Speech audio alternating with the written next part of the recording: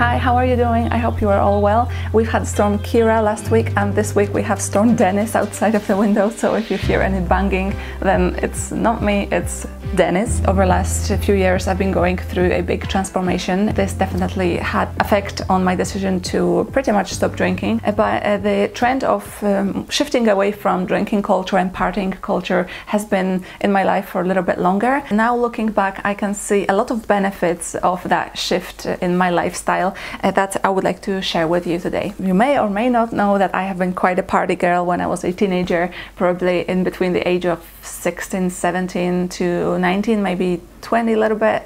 I was partying like a lot. 4 or 5 times a week I was out, and it's been wild. Then I moved to the UK for the university, and until I was about 25, 26, I was surrounded by a lot of people who like to drink a lot, who like to party a lot. I just never questioned it really. That was a normal part of life. At some point I started realizing that things might not be that good for me, and I started slowly shifting away from that partying, drinking culture. I will probably never say that I don't drink completely, zero, never, because this simply isn't true, but I never get drunk. I can't even remember last time when I was drunk, so it's been years now. The first benefit I've noticed when I started saying no to alcohol, especially around people who used to know me as someone who is drinking, is assertiveness.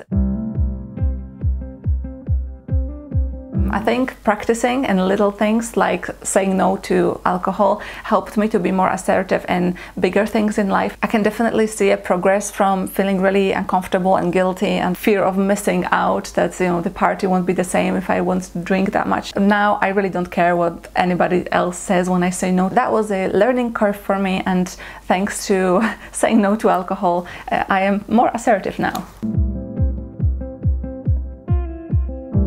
Second benefit is kind of obvious. It's no hangovers, and also free weekends, in a sense that I don't feel obligated anymore to go to the parties, especially if I know that everybody will be drinking. I never saw an option before, and now I can just say no altogether and have a quiet evening or quiet weekend to do other things. Having no hangover on Saturdays, which by the way takes so much energy from your body, I'm much more productive and much more creative, because being creative takes a certain amount of clarity and space in your head, and when someone is under influence of alcohol, it takes a few days to get to that clarity point. At least it took that long for me, and I wasted a lot of weekends that now I really treasure. This YouTube channel probably would never exist if I was a still party girl and still drinking girl. When everyone else was at the party, I was working. Everyone else was hangover on Saturday, I was working.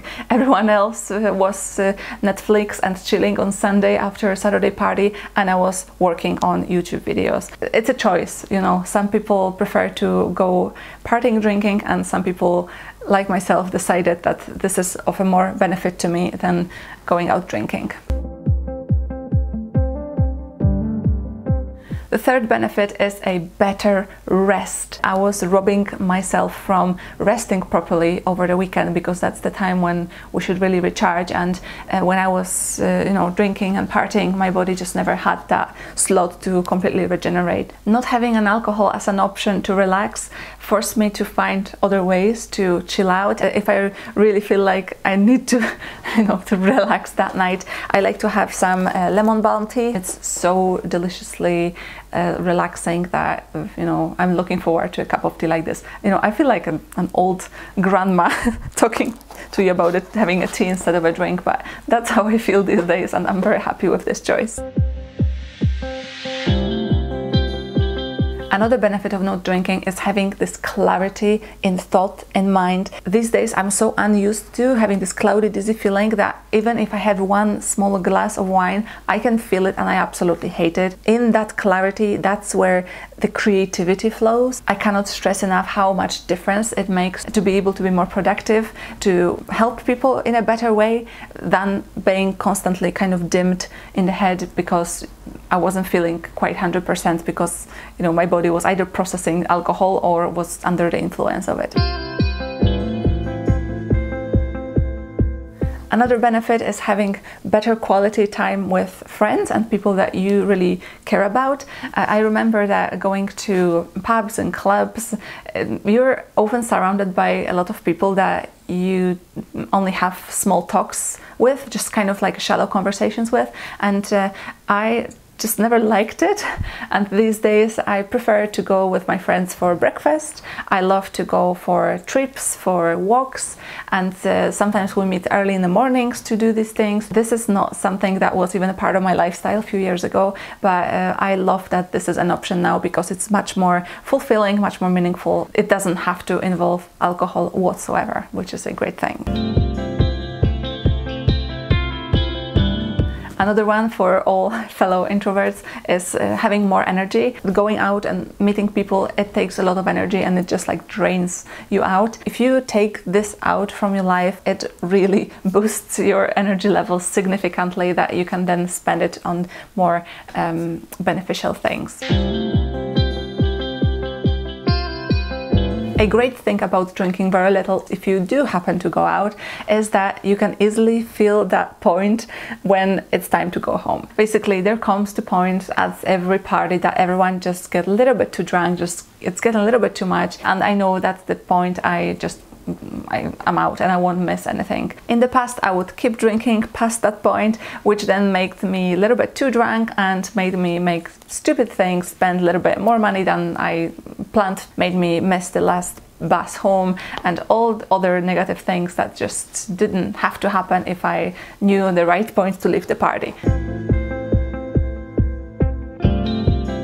Another obvious benefit is that you simply look better. Alcohol is quite heavy and very dehydrating on the body, and I, as a skincare lover, can't praise enough having a hydrated, well-balanced skin 24/7. When I even have a small glass of like Prosecco, then I can feel it so much the next day, how dehydrated I am, and I never felt this before when I used to drink more. So the less you drink, the more sensitive you become on these little fluctuations. You know, I'm very inspired by Japanese and Korean beauty culture, and in these countries, drinking just doesn't really exist because they recognize the bad effects that it has on the body that then show on the outer appearance. It's even really hard to find any cosmetics that contain alcohol because they just avoid it at all costs. And some people claim that their skin cleared out after they stopped drinking, that they don't have eye bags anymore, and this is all definitely true. So not drinking definitely has beauty impact.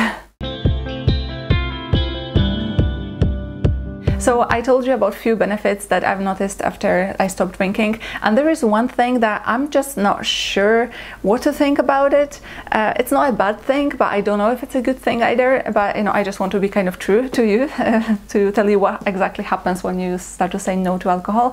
And this is that a lot of my good friends are still drinkers, and some of them are heavy drinkers. And I've noticed over the years that the gap between us is kind of widening. We're still really good friends during the day when activities don't involve alcohol, but when we plan the evenings on holidays, sometimes it can be a little bit tricky to find that right balance. And to be honest, I hope this is as far as it will ever go, which is just, you know, a little bit of adjustment, and that's fine. But I cannot rule out that some people may just shift to a completely different set of friends because you just don't share their lifestyle anymore. However, this little thing still doesn't even compare with all the benefits I've noticed over the years of reducing my drinking intake, and I am not even looking to come back to that old lifestyle. My happiness level, the overall sense of well-being, and just the quality of life became so much better. You know, because I've become more productive and more creative, I've also started earning a little bit more money, and it just has so many benefits.